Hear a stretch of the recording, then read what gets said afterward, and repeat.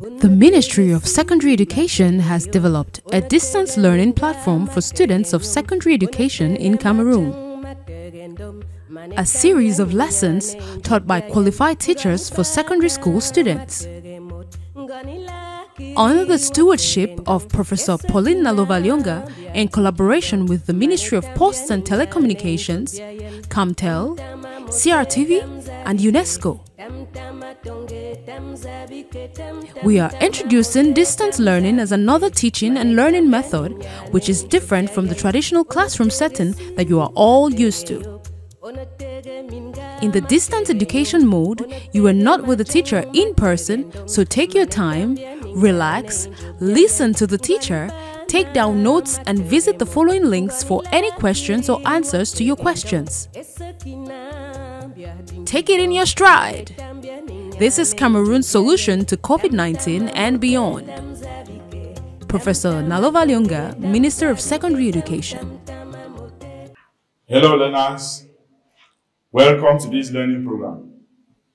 I'm Tasso Gerard, your economics teacher of Upper C Art. Before we start this particular session, let's look at the correction we had in the last session. This is the assignment we had. Let's correct the assignment. 4 persons earn various incomes as indicated in the table below. You can see the table.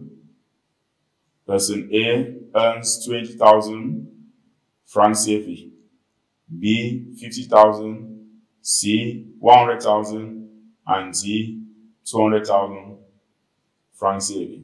Now, these are the amount of taxes they are paying. The first person A didn't pay any tax, B paid a tax of 4,000, C 14,000, and D 34,000 out of 200,000.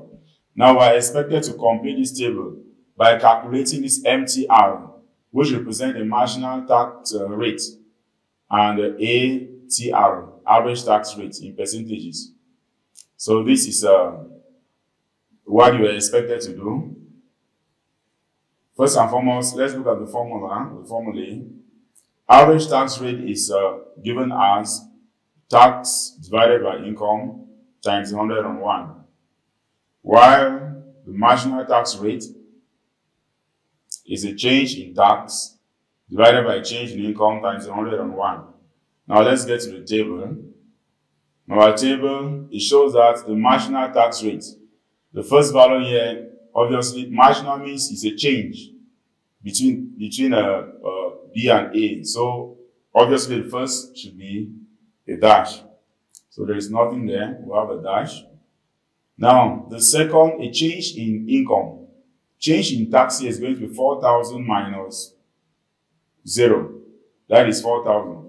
While income is 50,000 divided by, 50,000 minus 20,000, which is 30,000. So if we take 4,000 divided by 30,000 times 100 on 1, we're going to get 13.333 as our answer in terms of percentages. Then the next, 14,000 minus 4,000, that's 10,000. 100,000 minus 50,000, that is 50,000. If we take now 10 divided by 50,000 times 100, it gives us 20%. We'll do the same thing here. 34 minus 14, we have 20,000. 200,000 minus 100, it gives us 100,000. We'll take the 20,000 divided by 100,000 times 101, it equally gives us 20%. Now let's go to the last column, average tax rate. The first value here is going to be, because there's a dash here, so the first one equally is going to be a dash.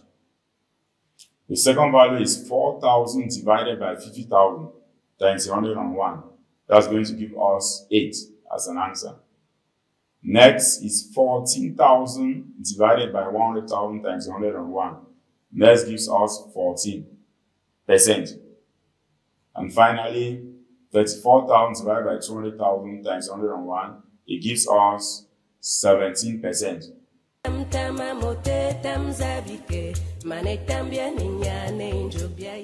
Now, let's get to the lesson of today. That's lesson 27, which is based on the economic consequences of taxation. The economic consequences of taxation. Before actually getting into this lesson, let us see how the plan of the lesson looks like. We're going to start the lesson plan by looking at the objectives. Thereafter, we'll look at the previous knowledge, and then problem situation. From there, we have lesson activity, application exercises, and finally, we'll get an assignment. That is the plan of our work presently. Let's start with the lesson objectives. By the end of this lesson, students should be able to explain the positive and negative consequences of taxation. Equally, they should be able to identify the impact and the incidence of a tax. Previous knowledge. Students can identify the various tax systems as well as their examples. We saw that in the last lesson. Let's look at the real life situation. The researcher in your neighborhood has observed that high income tax reduces incentives to work and thus leads to a fall in output. The researcher in your neighborhood has observed that high income tax reduces incentives to work and thus leads to a fall in output. That's our real life situation. Let's get the question. How can taxes be used to encourage hard work in your municipality? So by the end of this lesson, we'll be able to have enough resources to solve this problem, to answer this question. The economic consequences of taxation. We're going to look at the consequences. We'll start with the effect on the distribution of income. The effect of taxes on the distribution of income. Progressive taxes redistribute income in favor of the poor. That's progressive taxes, especially income taxes. They tend to narrow the gap between the rich and the poor because a greater percentage is taken from the rich and a smaller percentage from the poor. So it reduces the gap between the poor and the rich. That is the effect. Regressive taxes widen the gap. Good example of regressive taxes will include indirect taxes. Now, indirect taxes will tend to widen or increase the gap between the poor, and it makes the poor probably poorer and the rich richer, especially if it's a flat rate tax where everybody pays the same amount. The percentage paid by the poor will obviously be higher than that for the rich. Effects on consumption. Both direct and indirect taxes reduce consumption. How is this done? When taxes are imposed, let's talk about direct taxes, tax on income. What happens is that your disposable income reduces. And a reduction in disposable income implies a reduction in consumption. Indirect taxes will cause prices to rise. As prices are rising, it means consumption will fall. We'll be able to, the purchasing power of consumers will tend to reduce. Consumers will not be able to buy the same goods that they could buy previously before the rise in prices. Let's look at the effects on work. Direct taxes will tend to discourage hard work. This is especially in the case of income taxes and when they become very high and progressive, and corporation taxes. When they are high and progressive, they discourage workers from taking extra time or from accepting promotion in order to earn more, because the more you earn, in this case, the more taxes you are going to be paid. So workers might tend to be discouraged. Indirect taxes, on the other hand, encourages hard work. Indirect taxes encourage hard work. How is that possible? Because indirect taxes are inflationary. Now, they will cause prices to rise. When prices are rising, consumers might be forced to take on extra time or extra work in order to have enough to maintain their same living standards. That means they are encouraged to work hard when indirect taxes are imposed and discouraged when direct taxes are imposed. The effect on the general price level. Indirect taxes are inflationary. That is, it causes prices to rise. When indirect taxes are imposed, let's take an example of custom duties, a tax levied on goods entering a country. When they are imposed, the price of the goods, obviously, depending on the elasticity of demand of that particular commodity, producers will shift because an indirect tax represents an increase in cost of production, which causes supply to fall, consequently leading to an increase in prices. So they'll shift the burden to the consumer through high prices, everything being equal. On the other hand, direct taxes will instead turn to reduce prices. Direct taxes, because when direct taxes are imposed, for instance, income taxes, consumer disposable incomes will fall, will decrease. When it falls, it means aggregate demand in the market is going to fall. Purchasing power reduces, pushing down prices. Let's look at the effects on saving. How do they affect saving? Both direct and indirect taxes reduce savings. Direct taxes, like an income tax, will cause a reduction in disposable income, your personal disposable income, thereby reducing. Disposable income is income that is either meant for consumption or saving. So if disposable income is reduced, everything being equal, saving will fall. On the other hand, indirect taxes will lead to an increase in prices. And when prices are rising, consumers are going to spend more of their disposable income to consume. And consequently, less will be spent on saving. That explains why saving will fall. Let's take the effects on investment. Taxes reduce investment for both nationals and foreigners. It is obvious that heavy taxes, especially on investment profits, will tend to increase cost of production, especially increase cost of production, discourages investors, and consequently will lead to a fall in investment in the economy. The effects on employment. Effects on employment. Actually, we're going to see that unemployment will increase. High taxes increase unemployment. Why will unemployment increase? Because the investment might be discouraged or will be discouraged, everything being equal. And when investment is discouraged,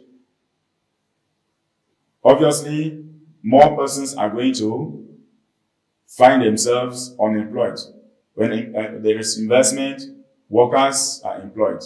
Fall in investment means that less workers will be employed, or some workers might even lose their jobs. Now, we're going to look at something different. We'll take an impact of the tax. Remember the objective, we have to look at the impact and the incidence. We'll start with the impact of the tax. And we'll talk about impact. It is the initial resting place of the tax burden. Initial resting place of the tax burden.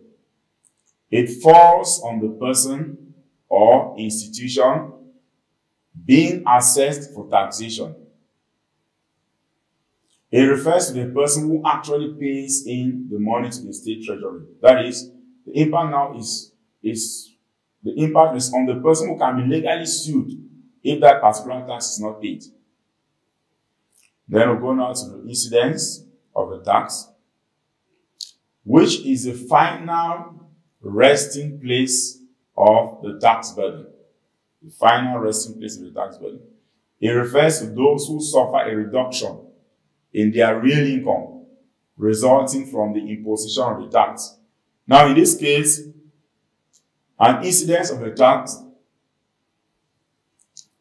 or of a direct tax will be borne entirely by the taxpayer.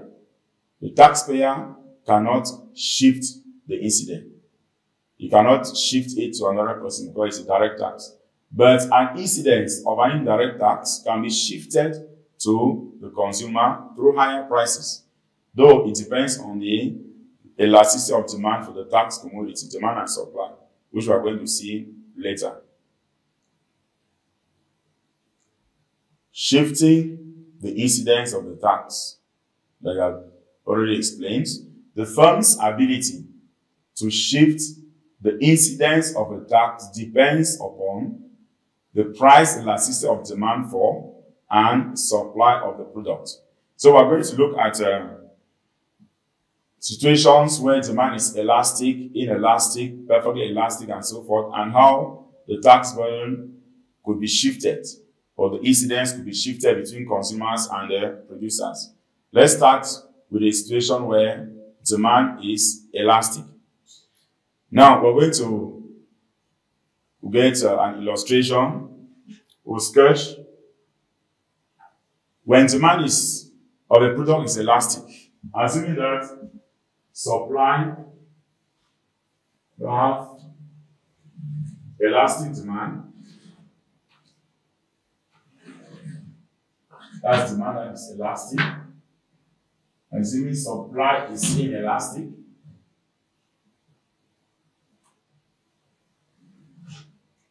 This is the original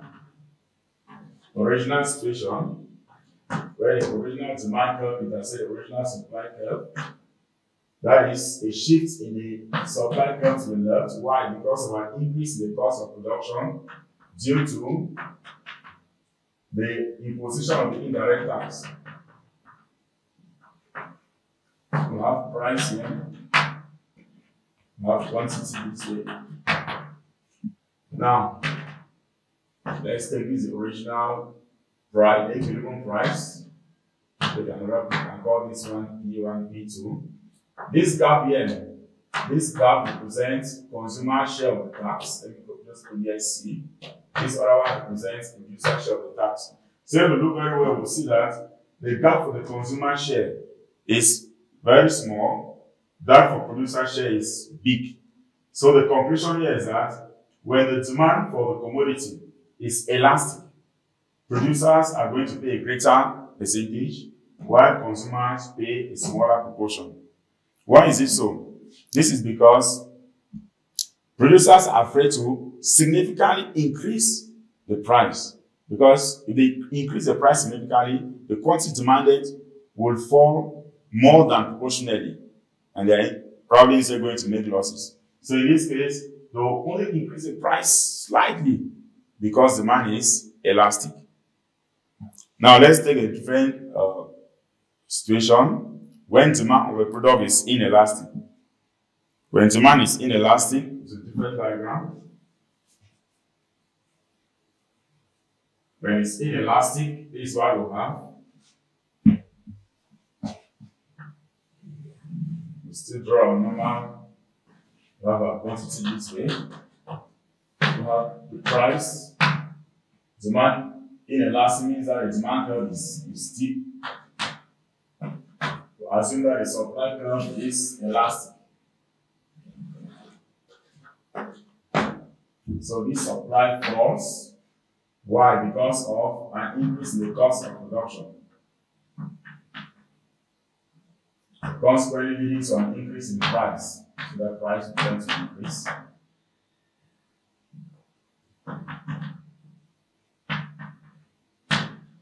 Okay.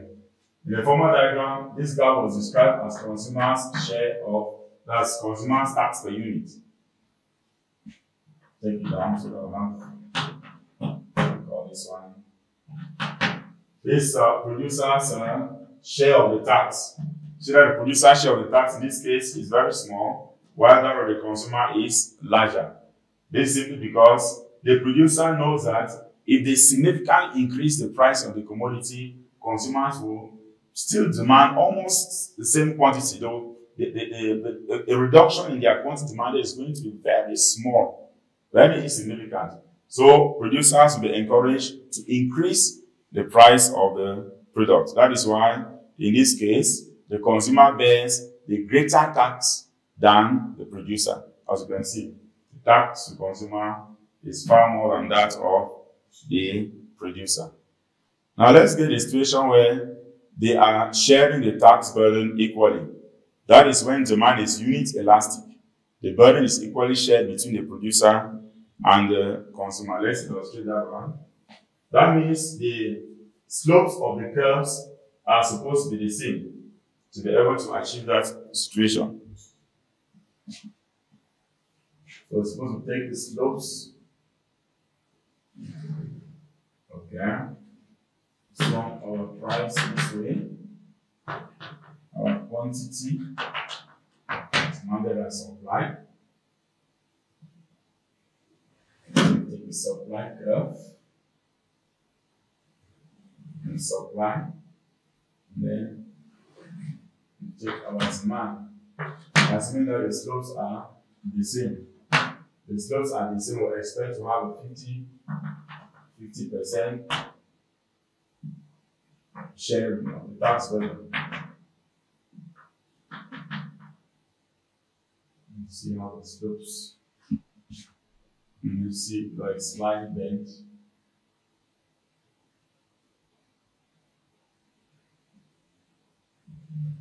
Okay.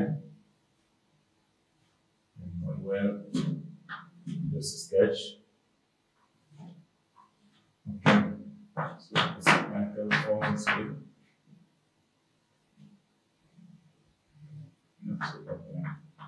That's okay. Now I expected this gap, the gap from this, that's the higher price, because the price will increase. This gap is supposed to be the same as this other gap. The gap, if you look closely, you see that the gap, they're almost the same. The gaps are almost the same. Why? Because the slopes of the curves are the same. So the elasticity is the same. It gives us a situation where the consumers are sharing the same amount of tax like the producer. A tax of 50 francs will be shared 25. Now let's take another scenario when demand is perfectly elastic. Now when demand is perfectly elastic, we expect producers to pay all the tax. So they want to incur all the tax burden because they know that if they increase the price, even by the slightest margin, consumers will not buy. So the price will not change, but they want to pay all the tax. So perfectly elastic, that's when the demand curve horizontal, and the price here. They'll have quantity, this our supply, normal supply curve, false. That's the original equilibrium, that's the new equilibrium. And the new equilibrium, all this gap here is consumer share.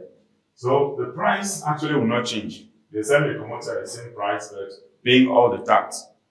Because if they increase the price just a bit, consumers are not going to buy. That's the situation of perfectly elastic demand. Now let's, that's producers bear the tax burden alone, as we've seen. This gap represents producer share. Here there's no consumer share. Now let's take the last case where demand is perfectly inelastic. When it's perfectly inelastic, this is what we're going to have. Perfectly inelastic demand curve, that's when demand is zero. That's elasticity. It's perfectly inelastic demand. We will introduce our supply curves. This was the original equilibrium. Now it is a new equilibrium. Meaning that all this gap represents consumer share. So the price has actually just increased by the full amount of the tax. The price has increased by the full amount of the tax. All the tax is paid by the consumer. So in this case, the producer is very confident that if it increases, no matter how it increases the price of the commodity, consumers are going to buy. That is why you shift the entire burden to the consumers through higher prices. So consumers bear the burden alone. Okay, let's now try to get a record of what we've done in this session. Recall what we've done. We started by looking at the economic consequences of taxation. We saw the effects on distribution of income. And we saw that income will be distributed evenly or equally in a case of progressive taxes. That's the gap between the poor and the rich will be narrowed when it's progressive, and it will be widened when it's regressive. Regressive, the poor suffer more than the rich when it's regressive. When it's progressive, the rich will suffer more than the poor. We equally saw the effects on consumption. Consumption is going to fall, both for direct and indirect taxes. We saw the effects on general price level. Price level for indirect tax, the price level will increase. For direct tax, it will reduce because of a reduction in income, disposable income, consequently, a reduction in purchasing power and aggregate demand. Effects on saving. Saving will equally fall, both for direct and indirect taxes. That was explained. Effects on investment. Investment will fall for both nationals and foreigners. Effects on work. Direct taxes will tend to, it's a disincentive to hard work, discourages hard work, while indirect taxes actually instead motivate people to work hard since they are struggling to put in extra work to maintain the same living standards. We look at the impact of the tax, which refers to the effect of the tax on the person legally responsible for paying the tax. We saw the incidence, which is where the final burden of taxation rests. And we saw that it depends on the elasticity of demand of the tax commodity. We're going to look at some exercises. We'll start with the first one. If the elasticity of demand is unitary, the burden of indirect tax is borne A, by the consumer alone, B, more by the producer than the consumer, C, equally by the producer and consumer, D, more by the consumer than the producer. Of course, you will remember very well, when it's a unitary or unit elastic, it is shared equally.